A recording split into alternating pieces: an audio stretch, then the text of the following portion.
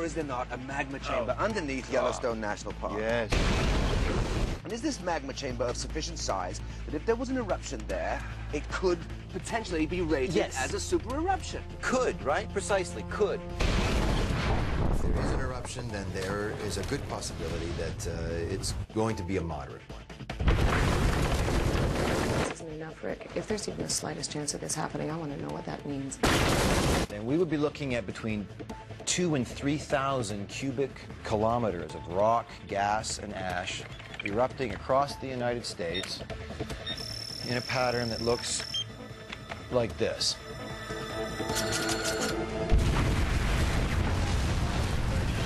Expects an eruption anytime soon, and possibly with devastating consequences for America and the world. Jesus, Rick, just be honest with me. I'm being honest with you, yes. This is going to be a big eruption. You've got to come with us. I don't need you to tell me what harmonic tremor means. If I agree to a raid, everyone's going to think that we've got a super eruption on our hands. I am not going to be held responsible for some kind of mass panic. Mr. Lieberman, Mr. Yes, Lieberman, hang on, Mr. hang on. Lieberman, Yes. Are you still denying the possibility of a super eruption? It's twice as likely as an asteroid strike, according to some experts. And half as unlikely as being struck by lightning, Miss Chinnan. And how many of us lose sleep over that?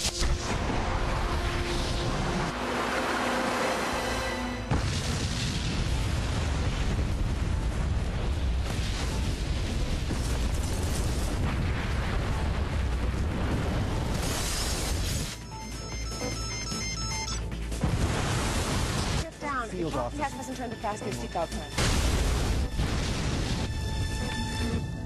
This is it, Matt. It started.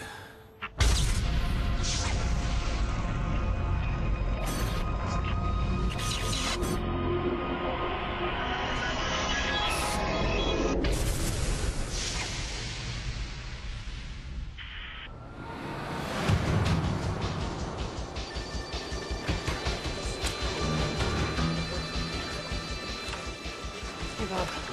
Nice dress. I'm sorry to haul you away. No problem. Who have I got from USGS? No one. What? You can't get through to their field office at the moment. Hey, Dave. Michael Eldridge is on his way over. Is this vac imagery all we have on this? Yeah, and it's only a projection. What? Okay, Air Force, I need a plane up there as close as they can get taking a look at this thing. Let's brief the White House on little we know so far. Dave, get VAC on the line. I want to talk to Governor Marshall in Wyoming, Joe Foster at Homeland, and keep trying the Yellowstone field office. And Bob, please get me something else to wear. Sure. Mary?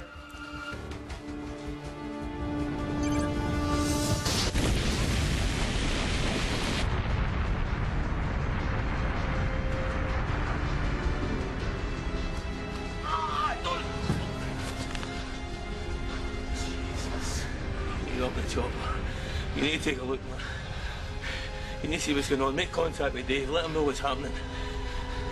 Go. Okay. There are two kinds of volcanic eruptions, red and gray.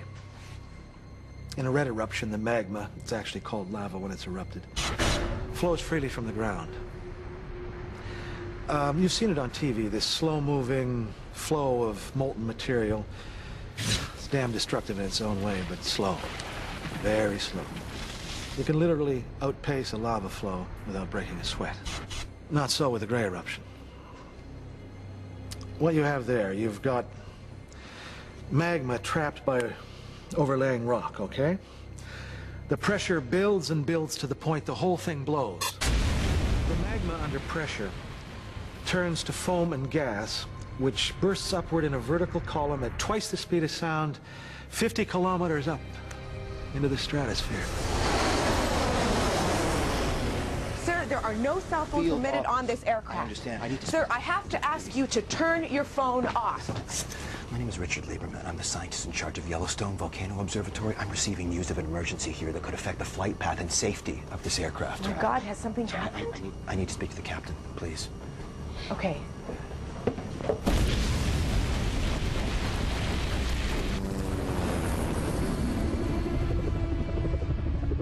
Dave, come in, Dave. This is Matt. Damn it. Dave, this is Matt. Hey, Matt, it's me. I'm heading out to Bozeman. Where are you? Just to the northeast of Norris. What are you seeing? Oh, it's a single vent. Moderate size for the moment. How far from Bozeman are you? About an hour. Okay, listen. Rick is on his way back from Washington. We got shaken up pretty good back at the field office. It's completely down. What can you do for us? I'll be up and running in 30 minutes. It's been estimated that within the first hour, 100 million tons of pumice, rock and ash were ejected, powered out by something with the explosive force of 1,000 Hiroshima bombs. Then the wind carried the top of the column eastwards. Within an hour or so, pumice and ash began to fall in towns hundreds of miles away from Yellowstone. Cody, Billings, Idaho Falls, Bozeman, where Dave was. Can you give me a hand? I just got a few things in the back of the truck to unload. Thanks a lot. Rick! Rick, it's Dave. Dave, listen. Has this seismic activity, has it triggered an eruption? Yeah. Matt said it's a single vent. Okay. Dave, I need to determine the size of this vent. I need to do that as soon as possible, all right? All the equipment's down, and Matt can't get a clear view from the chopper. Just put that down anywhere. I'm booting up a link to... Please, tell me you have a high-speed data port. Oh, yeah, it's right over there. Oh, thank God. Thank you. Sorry, Rick. Yeah. I'll have a satellite uplink in a few minutes. Should be able to see the ash cloud, and I'll patch in the back. Okay, listen, Dave, I need you to talk to Michael Eldridge in Washington, okay? Get a hold of him, just, you know, inform him about what's happening, and tell him that we need him to declare red level 3 emergency, all right? You got that? Red level 3. I got it. All right, and if this vent gets any bigger, anything else opens up, then I need to know about that, Dave. Will do, boss.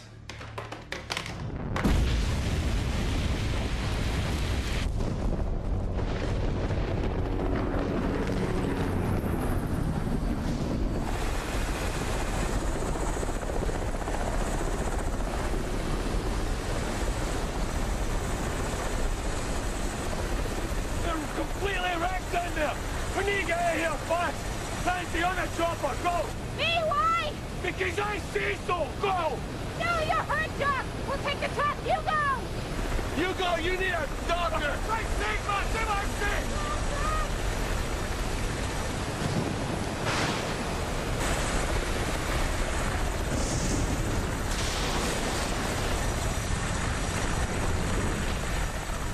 The biggest danger from an explosive eruption is the pyroclastic surge.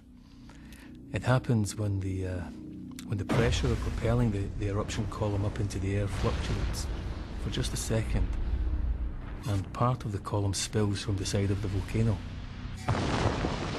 The surges from Mount St. Helens flattened every tree within miles and killed over 50 people. Let's just say we weren't going to hang around to watch that happen at Yellowstone. Get going!